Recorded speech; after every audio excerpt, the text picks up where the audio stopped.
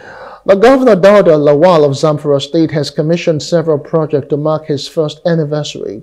He attended Gumi to commission the Al-Majri Integrated Quranic Education Center, aimed at integrating students into the society and discouraging vices. Sultan Al-Haji Muhammad Saad Abubakar, the Sultan of Sokoto, praised the project as a vital part of Islamic education for Muslim faithful in the country.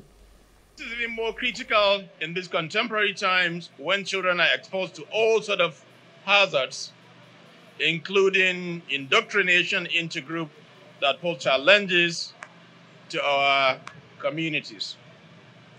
The system will therefore mainstream the Arabic schools curricula, integrating them with both Islamic studies as well as Western education. The government has also integrated into the Universal Basic Education Program subjects like English, mathematics, social studies, and vocational education. All these will be taught alongside Islamic education, enhancing the children's skills development in addition to their spiritual well-being. It is also takes cognizance that the Quranic schools have traditionally focused on teaching the Quran, as well as Hadith and jurisprudence over with little emphasis on skill for the prosperity and well-being of the students. Exception to people who now feel we don't want to educate our children for obvious reasons. And it's not so. We're putting so much effort to ensure that we strengthen our educational strength in both Islamic and Western ways.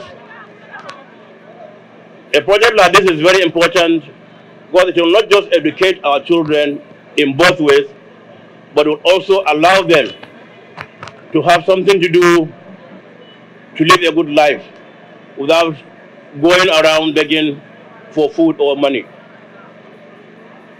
And that's why too we take exception when people say all we do as Muslims is send our children on the streets to beg. Islam prohibits begging. We all know that. So these children going around begging for food, they are not students of any Islamic institution. They are looking for food to eat like any other person. So schools like this are very important because they will take up these children from school, from the streets into the school.